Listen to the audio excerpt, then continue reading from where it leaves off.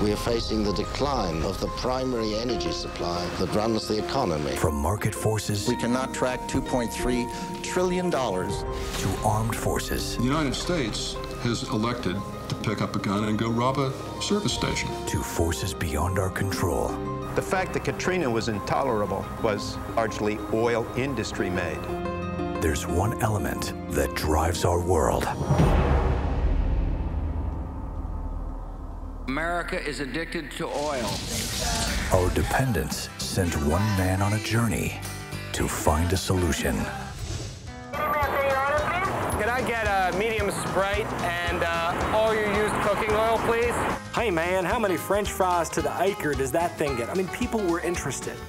1988. I'm sitting on the foot of my mother's bed. She's sick. This section of land in Louisiana has the highest number of cancer incidents in the United States. People are sick, people are dying in this state, and it's because of oil processing. Do I tell people the truth? That I grew up hating oil companies. Our search for a replacement for fossil fuel doesn't end today. I stopped fighting from anger, and I started looking for partners. What we have to aim for is a technological breakthrough. Here, this could be it. This could be the stuff that saves society. Wow, tastes like peanut oil. The question I get asked all the time, is it too late?